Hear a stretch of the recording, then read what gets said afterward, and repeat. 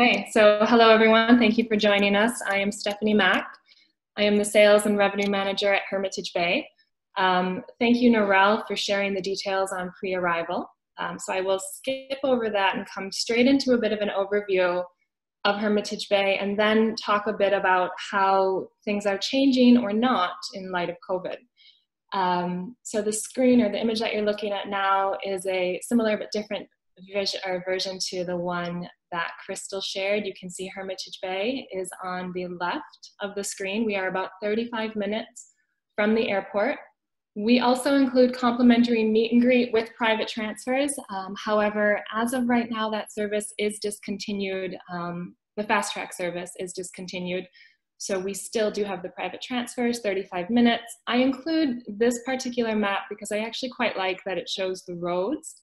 And I think it kind of sets the tone for a stay at Hermitage Bay. As you can see, there is no road to the property. We are literally off the beaten path, and I think that, as I said, sets the tone for the experience in terms of our barefoot luxury. And with that said, we are very well suited for post-COVID travel in the sense that we only have 30 suites. They are all individual cabin suites, if you will. At max occupancy, we have just 60 people on property, and we are not expecting to hit max occupancy. So we haven't set any sort of occupancy cap for the foreseeable future. We are just, of course, taking precautions to make sure that everything around the main areas is more set out, set 6 feet apart. The image that you're looking at now shows an aerial of all 30 suites. Those closest to the beach are the beachfront.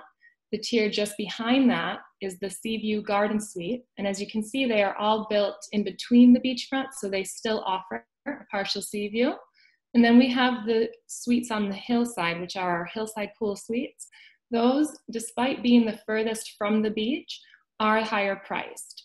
So the unique thing about Hermitage Bay is that the most expensive rooms are the furthest from the beach. And with that said, as Norel mentioned, we are a virtuoso property. We're also signature, and we do often offer upgrades based on availability as a service to you, or an extra value add, but we will never upgrade from the beach to the hillside. So there's a couple of reasons I'm going to want you all to reach out to us when you make a booking. This is one of them, especially as I've mentioned that we are running lower occupancy now. We have opportunities to upgrade. Not always, but we might. And so I would always encourage you, once you've booked through any wholesaler, direct, of course, we would have your contact details. But when you book us, make sure to let me know, because then if I have the opportunity to upgrade your clients, I can, and it makes you look like a star. So keep that in mind, since we would not move someone from the beach to the hill without their okay. This is an image of our lead-in room. As you can see, the sea view garden suite, which I mentioned is just behind the beachfront. Then we have our beachfront rooms. All rooms are king bed, and we are primarily a couples resort. I don't recommend, we do take children 14 and older. Honestly, I don't recommend us unless the family is adamant about taking 2 rooms.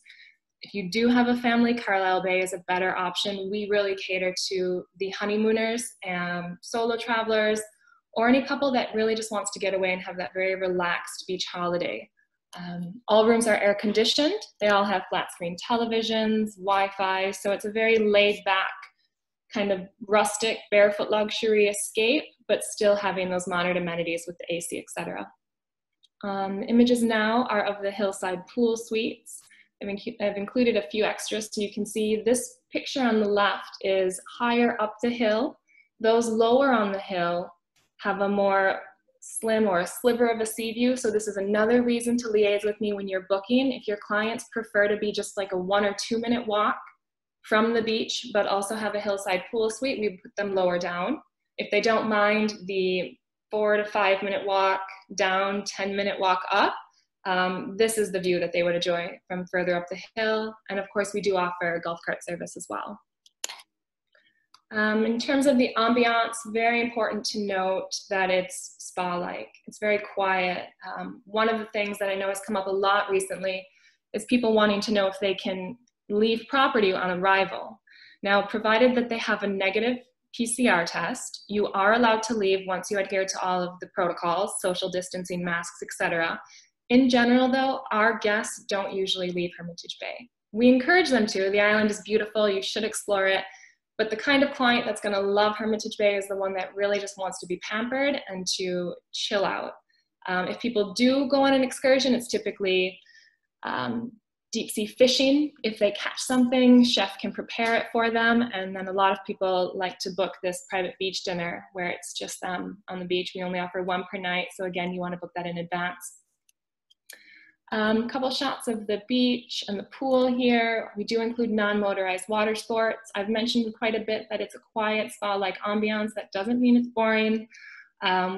Again, laid back is a key term. Staff have fun, staff are involved. We have the same bands that are going to play at the more lively hotels like Sandals. They come to us as well, and depending on the guests that are in-house, it can be a lot of fun with dancing, and every now and then either Simone or Anthony will join the band, and they are incredible singers, I think, waiting to be discovered. We are an all-inclusive property. I did not mention that earlier, apologies. We are all-inclusive. So every rate, there's all-inclusive food, beverages, canapes, bar is premium, so we are pouring Grey Goose, Johnny Walker Black. Every meal is served a la carte, made to order. Vegan menus, vegetarian menus, gluten-free. If your clients want something special off menu, just talk to us, let us know what they're in the mood for. Chef will come out and whip something up differently if it's not on the menu. So it's a very catered F&B experience as well. And similar to Carlisle Bay, we try to source as much locally as possible. We have our own organic garden, and we're really into sustainability and organic. So it's great for foodie destination.